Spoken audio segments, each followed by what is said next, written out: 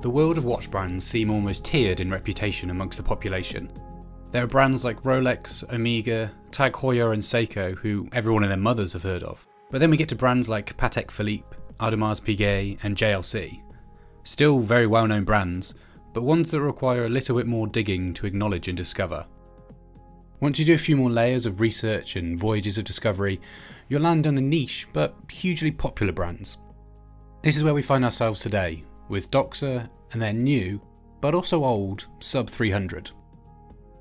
If you're hot on your scuba and commercial diving, you'll probably be familiar with Doxa already. Taking an interest into the gear and tools required to plunge beneath the surface will naturally lead you to what was used before today. And if you do that, Doxa will be staring right back at you. With links back to a time when the Blancpain 50 Fathoms, Rolex Submariner and Omega Seamaster were first created, with a genuine connection to Cousteau, Doxa has no shortage of history. Nowadays, Doxa pull on this history and association to create pieces that keep the unique charm of a Doxa alive. This latest model, the Sub 300, is exactly what you might expect from a watch with the same name as the original. A faithful recreation of a timepiece that shaped the rest of Doxa's destiny. The model we have with us today is the most Doxa example available. A bright orange dial with a beads of rice bracelet.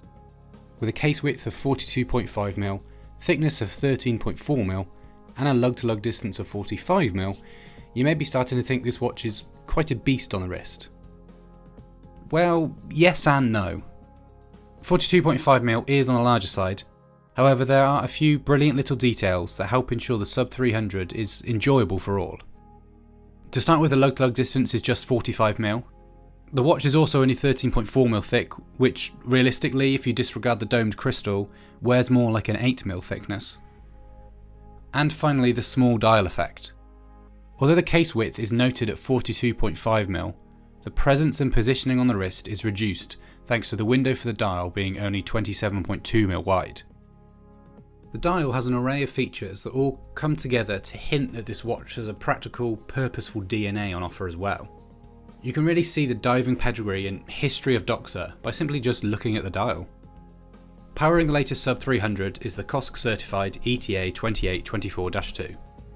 Most watching this will already be familiar with this movement by now, but if you're not, it's pretty much the go-to Swiss automatic movement for watches priced between £500 and £5,000.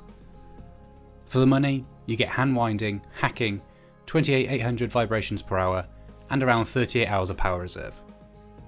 Spending time with the Sub 300 has been a true pleasure, providing a connection back to a love of vintage watches all over again. The most noticeable initial shock came in the form of the case. We found with watches that you notice a thick watch on the wrist, but a good thin watch isn't noticeable, in the best possible way. And in the case of the Sub 300, it's simply winning on this front. You can get past the slightly different appearance, wearability is A1. Everything you see here has a reason for being present. Of course it does, it's a diving watch after all. The watch comes with the added bonus of personality though. A combination of the case, that lovely reduced dial with those dark glossy hands, and the pop of vibrant colour. You really can't help but smile when the Sub 300 is on your wrist. It's different, it's quirky, and it's a little bit out there. Nowadays the importance of colour has evolved. Previously the use of orange here was used for practical reasons. Orange was thought to be a more visible colour underwater, with legibility being vital for divers. But now I see these new colours playing a more important role in keeping the Sub 300 looking young, modern and almost fresh. Going into replacement watch strap choices for the Sub 300, we already know that the watch suits being on both rubber and steel bracelets. However, we'd like to show the watch in a slightly different light, with a few replacement watch strap choices. To kick things off, we're starting with a choice that feels a little closer to home than you might expect. The Marazion Mesh NATO is a beautifully soft nylon NATO with a mixture of weave patterns and a combat green colour to offset that pop of orange. This strap choice is a subtle yet effective way of making the Doxa feel updated but also quite familiar at the same time. Next up is a Douglas leather in light brown. Although originally designed for dressier watches, this choice is a boxed off stitching design wrapping around the whole edge of the strap. For this option we've gone for the white stitching to add some contrast and to complement the details found in the dial of the Doxa. And last but not least, we have a tropic rubber strap. This choice is a new version, offering a slightly different look to what you might be expecting. This padded version of the strap extends the thickness to 4.5mm at its highest, and also extends the carbon fibre-like design all the way to the edge of the strap, dropping the harsh edge of the traditional tropic straps. It also removes the perforations and keeps things simple, but incredibly effective. If the details of an original tropic rubber don't quite do it for you, we're pretty certain this padded version will. As with all our reviews, we also like to include a few comments and aspects of the watch that we feel we would change if given the chance. Some watches are easier than others, and the Sub 300 is one of those harder examples. Modern day usable features. Let's be honest, if you buy this watch, you're buying it for the nostalgic purposes.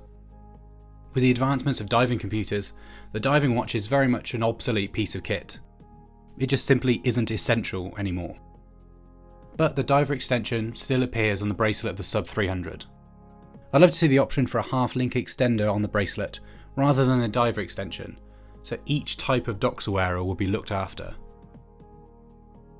The Sub 300 COSC offers all the historical visuals and charms of the humble, simple diving watch in its purest form. A passion for the unusual but brilliant is required to fully appreciate the Sub 300, and once you have it, it's only a matter of time before a Doxa will be on your wrist.